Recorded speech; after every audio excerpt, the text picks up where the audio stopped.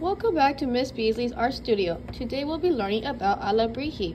Alebrije are fantastical creatures in Hispanic folklore that are spirit guides in the afterlife. I'll be taking you step by step how to make it. The first step when you are making your Alebrije is to decide on which animal represents you the best. Which animal symbolizes you.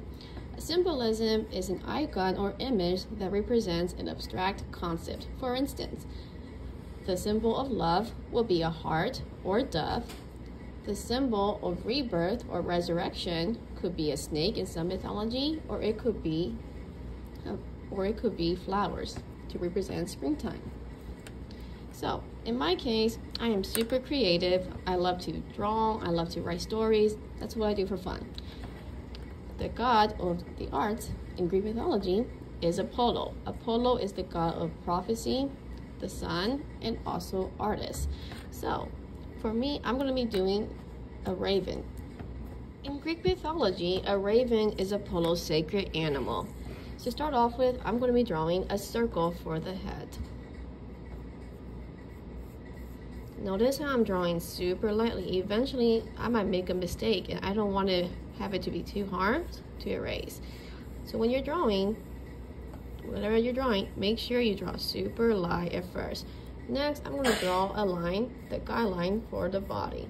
Let's see, I want to go that way. This will be the body here. What I'm doing here is called a gesture drawing. I'm showing the movement of the animal or person that I want to draw. When you're drawing any figure or animal, that's the first thing you do. Next, I'm going to draw a line where the eyes are going to go and the mouth. Next, we're going to do the beak and draw kind of a triangle.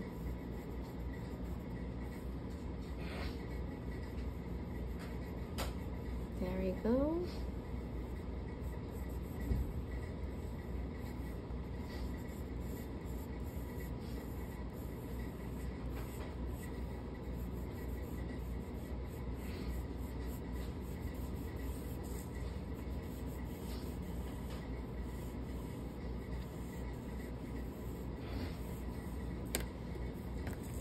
If you're not sure what animal symbolizes you, choose your favorite animal. Another animal I might choose is a squirrel. I love squirrels. I think they're the cutest thing in the world.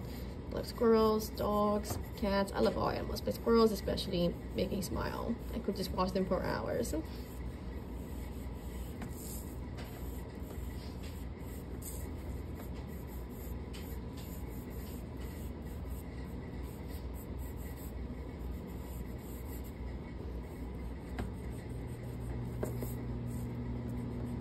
Good. Now my feet.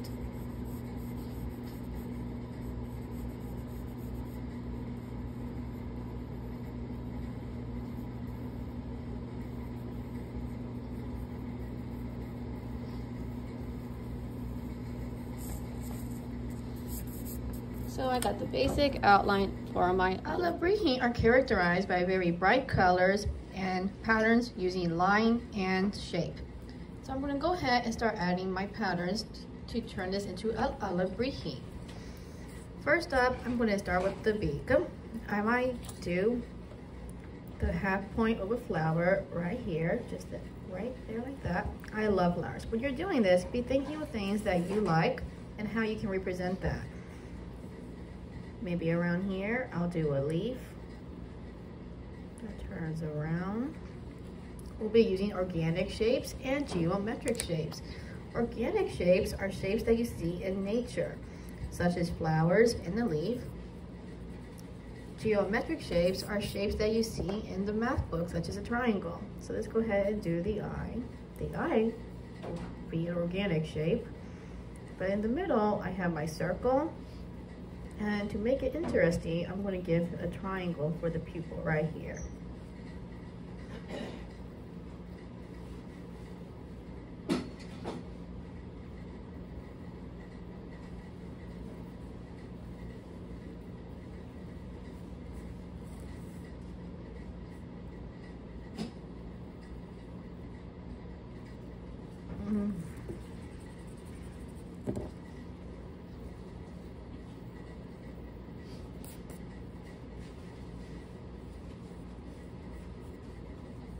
In the Greek culture, we have this thing called the evil eye.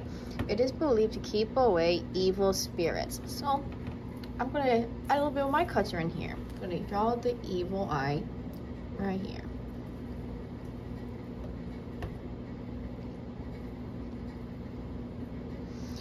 Usually it has 3 circles. There's a very tiny blue circle in the middle. I'm going to leave that for later once I start coloring with the markers.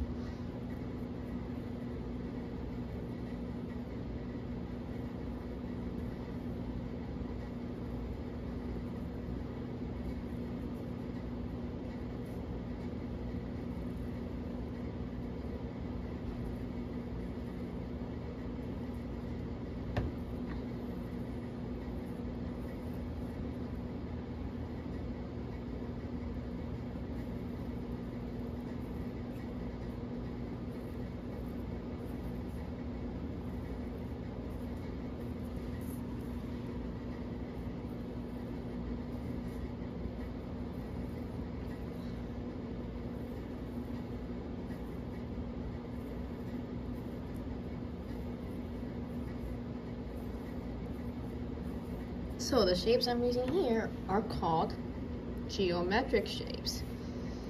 My head's pretty much done. I'm going to go ahead and speed this video up and finish my drawing.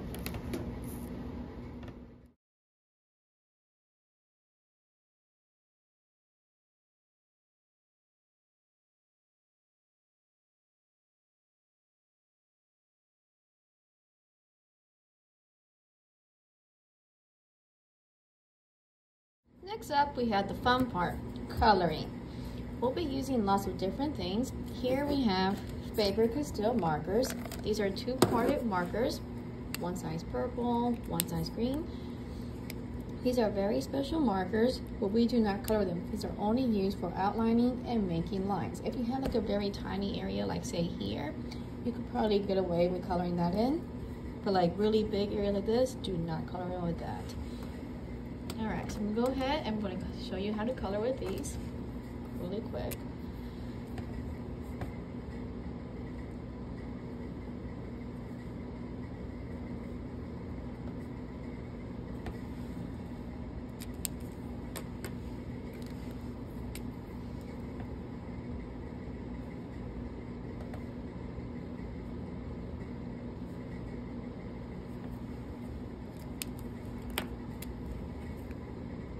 Very gently, do not push hard.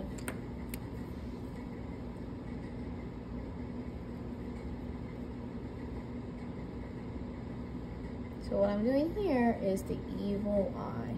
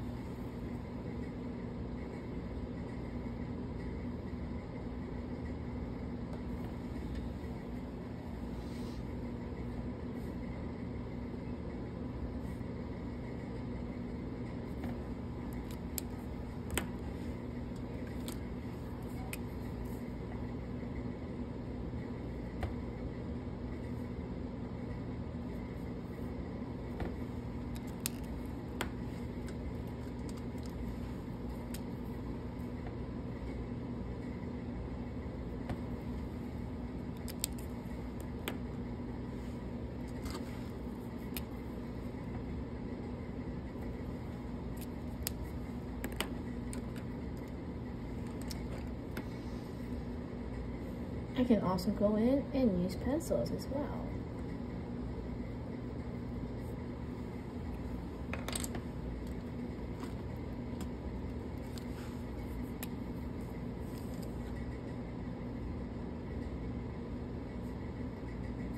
Technically, I am coloring with these, but they're very small areas, so I'm not going to be using for big areas.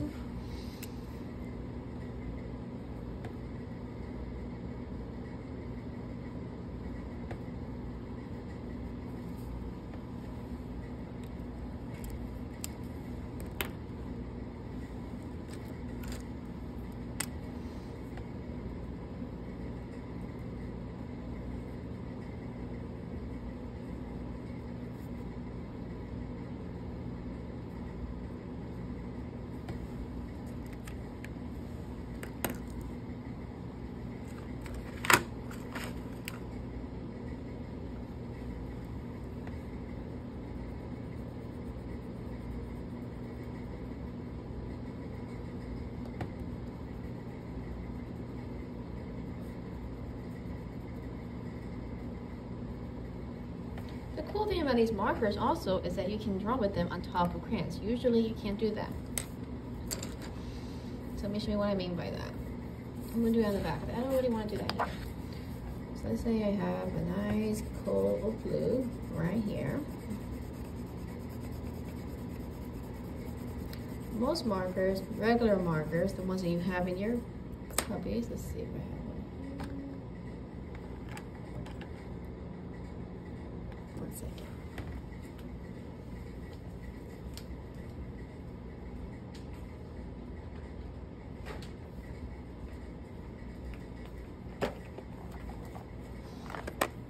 If I use these regulars, these are called School Smart markers, just basic marker, and I go over it, it's not going to show up very well. But if I use these, it shows up very nicely. You can color on top of the crayons. Same with these markers here. You can make designs on top of it.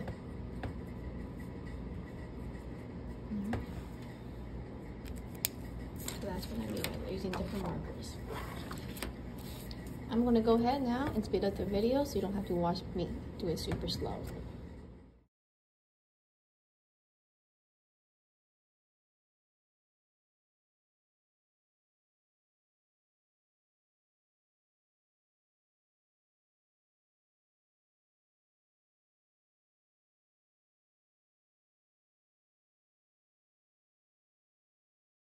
Alright, here's a work in progress for my Alebrije. I've started using some nice cool colors. This is a warm color here. I want to show you guys what I mean by writing on top of the crayons. So here we have it all, a nice guy colored in. The reason I did these 2 star here, one of my favorite Disney movies is Peter Pan. And Peter Pan flies 2nd star to the right.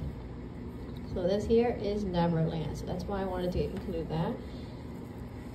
I'm going to go in and give it a nice Van Gogh style. To do that, I need to add some spiral lines inside the sky. If you look here, it shows up.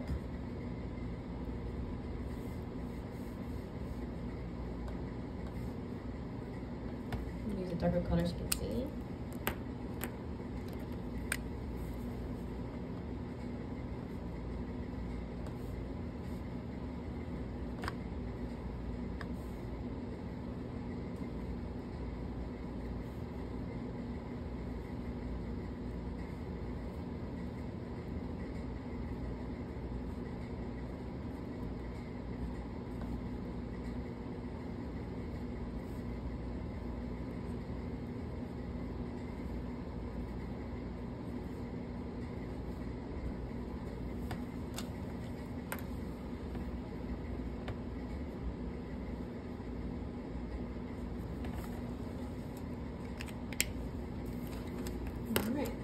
I'm going to go ahead and finish this and show you the finished one later.